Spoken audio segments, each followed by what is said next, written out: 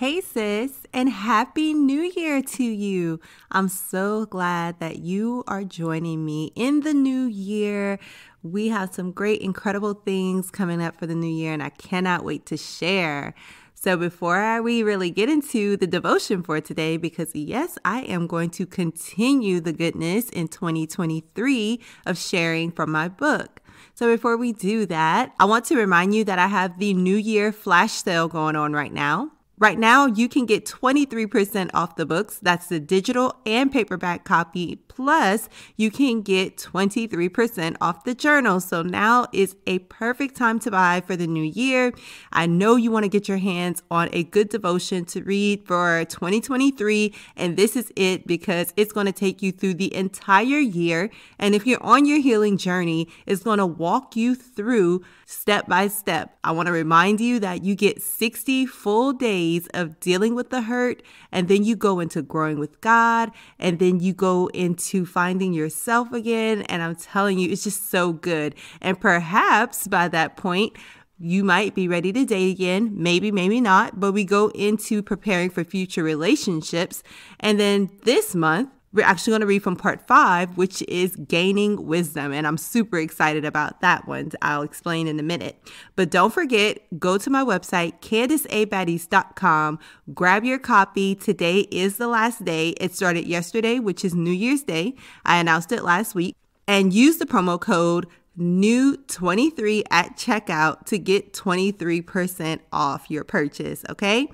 So that's NEW23 is the promo code, and get 23% off the books, digital or paperback copy, and the journal. Don't miss it because it ends tonight at midnight. So thank you guys so much for showing up again today, because last week I needed a little R&R, y'all. No lie, like I had to recoup, and honestly, it wasn't enough time to recoup, but 2022 was something serious. And it was such a good year, but it had its own set of challenges throughout the year, because you cannot grow without some resistance, without some challenges. And so it was such an incredible year. I achieved all of my goals, which is amazing in itself. And I'm just excited to see what God is going to do this year with what was produced last year. So let's get into today's devotion. So like I said, we're going to be reading from part 5 of the book. So y'all, I want to tell y'all, I almost skipped this part of the book because it's a small part of the book. I want to say it's only about 13 or 14 devotions in this section. It's the smallest part of the book. And I was about to skip it because the new year, I wanted to go straight into purpose. But my spirit was like, no, you need to do gaining wisdom for January. And, as I thought about it and meditated on it, it was like, you're right. Like, this is actually like a very key part of your journey, becoming wise, and not like with worldly wisdom, but with godly wisdom. And so I'm really excited to be reading from this section of the book today, because I think I probably overlooked it a lot during the process because it's such a small part, like I said, but it is such a rich part.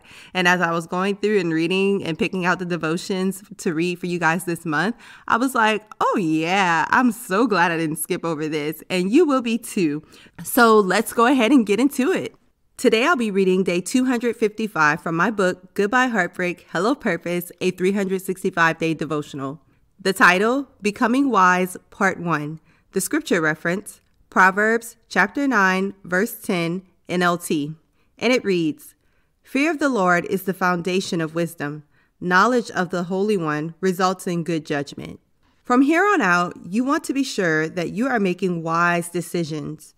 You cannot guarantee yourself that you'll never experience heartbreak again. Oh, how I wish we could. But you want to do your best to prevent it if you can. Wisdom certainly helps with this. However, we don't just become wise because we want to be wise. It begins with a decision to commit to the ongoing process of gaining wisdom. Then we must take the necessary steps. It's a journey. In Proverbs, Solomon says, Fear of the Lord is the foundation of wisdom. Before we build anything, we must first have a strong foundation. If we don't have a strong foundation, we will be weak and double-minded. We will have a difficult time making decisions because we lack godly wisdom. then we'll have a lot of what if questions and no clarity. Also, without the fear of the Lord, whatever knowledge we gain, we will likely produce selfishness and pride, and we know that pride leads to destruction. Proverbs 16:18. Therefore, we need a strong foundation. I know it's confusing for some people when they hear the phrase fear God, but fearing God does not mean we are afraid of him. It means we reverence him, we admire him, we're in awe of him. However, we cannot admire or be in awe of someone we know nothing about. Imagine being in a relationship with someone you know nothing about and you don't take the time to get to know them. The person could truly be amazing, but you would never know because you didn't take the time to learn about them. The same is true in our relationship with God. Tomorrow we'll talk about how to get to know God and how that produces wisdom. Declare. Today, I make the decision to become a wise woman. I am building a strong foundation of wisdom by fearing the Lord. I commit to the journey of gaining wisdom by reading God's word and getting to know who he is. Sis, I hope you enjoyed today's devotion. I really did. And if you want part 2 of becoming wise, make sure you grab a copy of my book, Goodbye Heartbreak, Hello Purpose, a 365-day devotional. Don't forget, you have until midnight tonight to get 23% off of the book. Just use the promo code NEW23 at checkout to get your 23% off. It's the perfect time to get started with a new devotional for the new year, especially if you're going through heartbreak and dealing with a breakup, looking for a way to move forward. This is the perfect guide for you. And if you're new here and you want to know more about my books, just go through the different episodes. All of them that are labeled minisodes are typically a devotion from the book.